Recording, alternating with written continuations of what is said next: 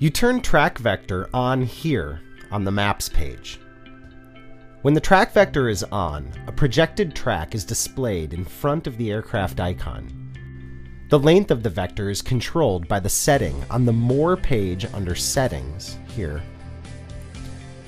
and can be 15, 30, 45, 60 seconds, or 2, 5, 10 minutes, or miles, 1/2 mile, 1 mile, and so on.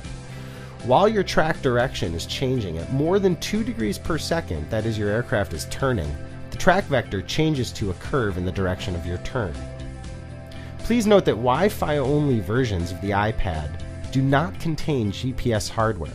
With those models, you must use a Stratus ADS-B external GPS or another ForeFlight recommended unit. If you have any trouble seeing your location on the maps, please review the GPS tips at our website, foreflight.com/support/GPS. If you have any questions at all, please visit our blog or our website, or send an email to team@foreflight.com. From all of us here at Team ForeFlight, thank you.